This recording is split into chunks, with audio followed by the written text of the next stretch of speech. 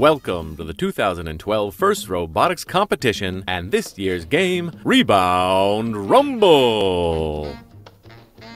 Rebound Rumble is played on a 27 by 54-foot court. Alliances of 3 teams each operate their robots from behind alliance walls at the ends of the court.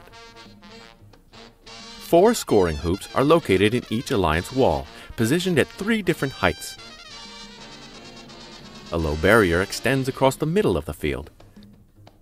3 bridges cross over the barrier. Each bridge has 3 positions, tilted toward either end of the field, or balanced level and stable on the central barrier.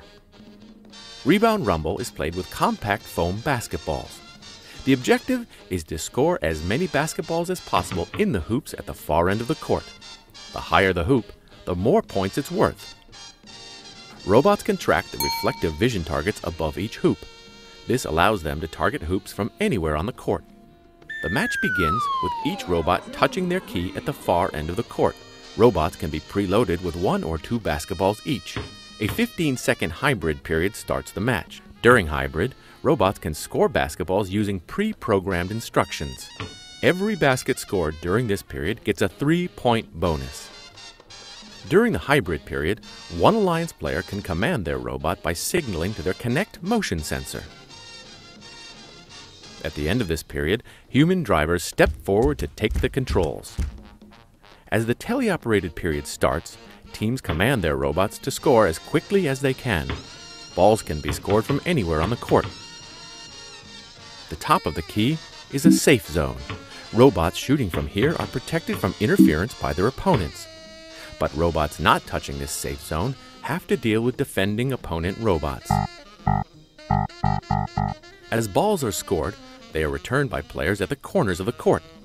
Robots can only hold 3 balls at a time. Once full, they drive the length of the court to score. They can use the bridge or cross the barrier to get there. Near the end of the match, robots drive onto their bridge and balance it for bonus points. 2 robots on their own bridge will get even more points. Each bridge can fit up to 3 robots, but it will be a tight squeeze to get them all on there. Uh-oh.